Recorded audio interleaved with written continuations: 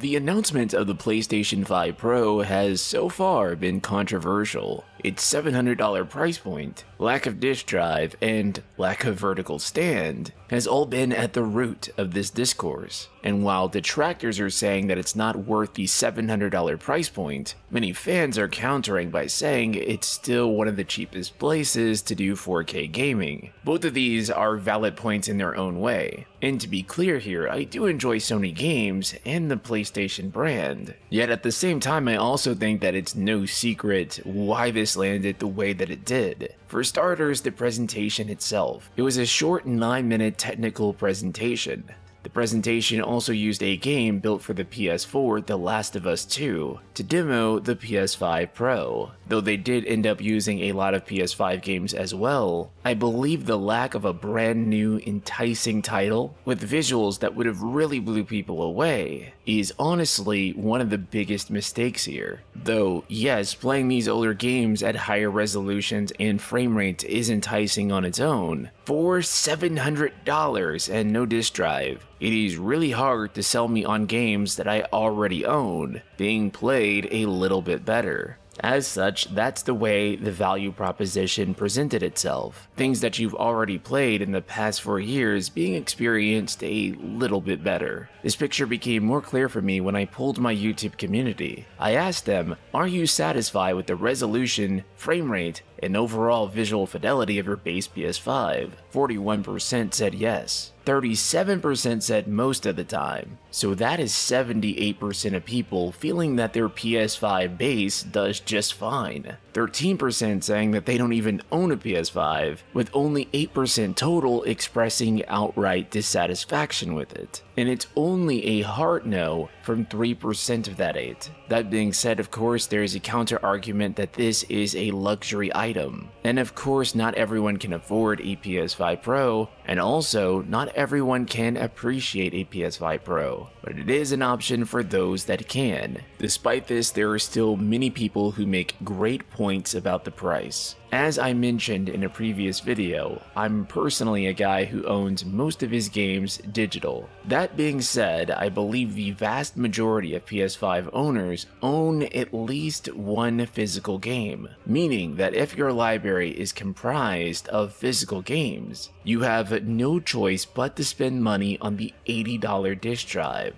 This disk drive is not included on the unit and is sold separately, and as a result, the PS5 disk drive is already selling out online. As a result, some people who buy a PS5 Pro may not even have access to a disk drive on day one, and may not be able to play most, if not all, of their favorite games. So the practical price of PS5 Pro for most people is bare minimum going to be $780. Though let's also be fair, many people will be trading in their PS5s in order to buy PS5 Pro, making the price significantly cheaper. But that being said, there is still a dilemma here. Let's suppose you have a PS5 Slim and you want to save the disk drive for the PS5 Pro. Yes, you can detach it and put it on your Pro, although if you want to sell or trade in that PS5 Slim for a Pro, by removing the disk drive, you're getting less money for the unit. But I suppose that evens out by you not having to buy the disk drive. Though if you have a standard launch PS5, as most people currently do, you're just completely out of luck and there is no choice but to spend the money. I've been talking in dollars and being very United States centric here, but in Europe will cost 800 euros, which is 880 US dollars. In Japan, it cost almost 120,000 yen, or around 844 US dollars. Both of these are without a disk drive, and once you add all this together, you'll be paying close to 8,000 United States dollars for the PS5 Pro. Now again, you can argue that this is an optional high-end device, purely for the enthusiast, and not meant for the everyday consumer. I completely agree, as the poll that I showed earlier shows that most people are already satisfied. And given how many people you'll also see anecdotally saying they can't even tell the difference between 30 FPS and 60 or 1080p and 4K, clearly they are not the target audience for this. But let's wind the clock back for a second. When the base PS4 launched, it was $400. Eventually, this would be cut to $300 when the PS4 Pro launched. This new Pro unit would take the base unit's launch price of $400, meaning that the base PS4 became cheaper and more accessible for people to buy, and for anyone craving a better experience, it was a very easy, very seamless upgrade to PS4 Pro, and you didn't have to buy a disk drive in order to do it. That is to say, consoles don't get price cuts anymore. The Switch is still $300 after over 7 years.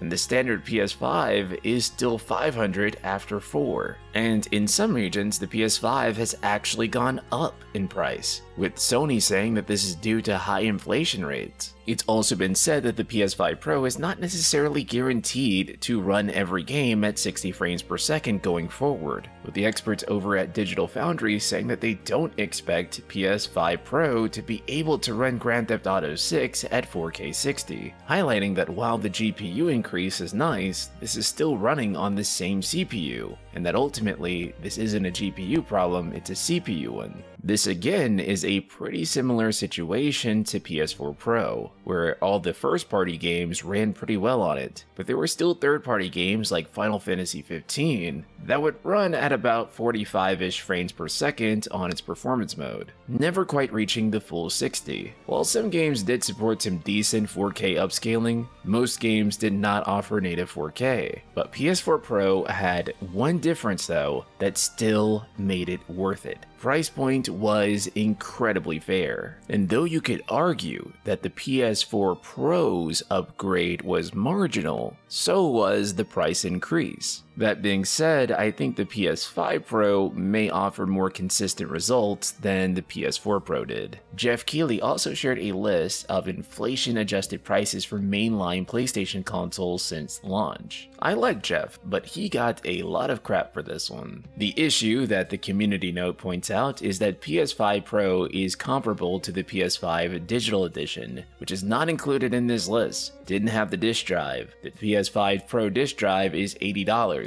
so it'll be a total of $778.99 for it to be one-to-one with the rest of the PlayStation versions in this list. The other issue is one that I've also pointed out on Twitter, but it's the fact that wages have not really adjusted for this inflation. To demonstrate this, here's a list of how long you'd have to wait using the federal minimum wage of the United States in order to afford these consoles. You see, you'd only have to work 70 hours for a PS1 and 58 hours for a PS2, 116 hours for the PlayStation 3. They were really serious when they said they wanted you to get 2 jobs for that one. 55 hours for both the PS4 and PS4 Pro, which is really good, the most optimal on this list, and a huge reason that the PS4 sold so well. PS5 base comes in at 68 hours, but you'd have to work 96 hours for a PS5 Pro and 107 hours if you also wanted the disc drive. Now, I know most of you, especially gamers, are probably making more than the federal minimum wage. However, across the board, wages really haven't increased all that much, not compared to the inflation that has continued to happen. As a result, even though PS5 Pro may be adjusted to inflation at an appropriate price, people aren't making more, in fact they're technically making less. However, I don't think this is purely about the price. I think people will actually pay whatever if they feel the value proposition is there. As we reflected on the poll from earlier, it really is only a few nerds that really care about higher frame rates and resolutions that much on a console. For me, this is easily solved by running these games on PC where I actually can guarantee the frame rates and resolutions. But one thing I think would have really generated excitement would be backwards compatibility with PlayStation 1 through 3. That's something that would actually make PS5 Pro the ultimate PlayStation, being able to run those games natively. I think if you did that and you included a disc drive, people would have been incredibly excited for it. A lot more so than background images or sharper resolution textures. Because the truth is, we've reached a point with graphics where we're just getting diminishing returns. You're paying a lot more, but you're not getting tremendously more. And practically speaking, I think most people find the base PS5 to be enough. All of this being said, there's also one other issue that a lot of people aren't thinking about, and that is that the bitrate on YouTube is not great. What does that have to do with anything? Well, let's start with this. whenever you go and look at these comparisons, they really are not going to stand out to you unless you are looking at them directly on a screen. And mind you that YouTube is one of the higher quality places to look at videos online. If you compare that to Twitter or, God forbid, Facebook, as a result, most people can't even directly see the differences between these two. Now, I'm sure they're really apparent when you're looking at them directly on screen, but part of marketing the differences here is being able to see the fluidity, being able to see the quality of the ray tracing and the image upgrade, which the bitrate is going to destroy. So even the increased value proposition that you are getting from upgrading to the PS5 Pro is going to be very difficult for them to communicate in terms of marketing. For example, the PS5 Pro enhanced Final Fantasy VII Rebirth got some screenshots that were shared, and as someone who spent quite a bit of time looking at this game, these are very much enhanced from the game's performance mode. And though I can tell a difference between these two from these screenshots, you may not notice a difference at all. For starters, I looked at these screenshots on a computer screen, but if you're looking at them on a phone, well, you probably aren't going to really notice a difference in image sharpness on a screen that small. Things like this are difficult to overcome given the PS5 Pro's price, and that to many people this is a marginal amount of increased value. But with all that being said, I am sure that the PS5 Pro is still going to sell out, because there are always enough people who care about this sort of thing in order to buy it. It's a very typical, very ironic pattern, but I do wonder how this will do when compared to the PS4 Pro. But with that being said, be sure to check out my latest essay on Final Fantasy X. It covers the legacy of one of the greatest games of all time, and why contemporary FF games simply can't match up to it. And I will see you all in the next video. Later, guys.